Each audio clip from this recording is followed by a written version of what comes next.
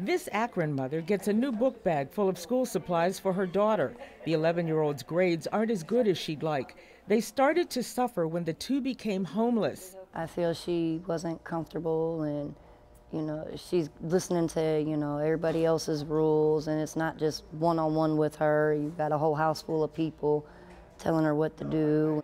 More than 1,200 school-aged children in Akron are homeless. Like Beverly and her daughter, some stay with friends or relatives. Others live in shelters. And in past years, some have even lived in cars. I would say right now, the economy is a huge factor.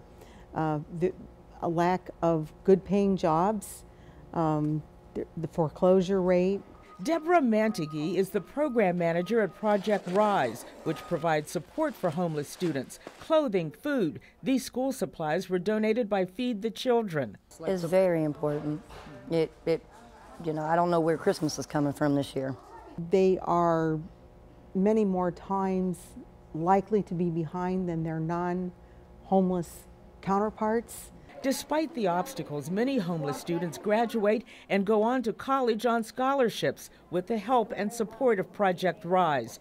Deborah says you can help make a difference in their lives by volunteering at shelters or soup kitchens or donating money. Beverly's hoping her interview will encourage people to do just that. It's not the adults that suffer, it's the children.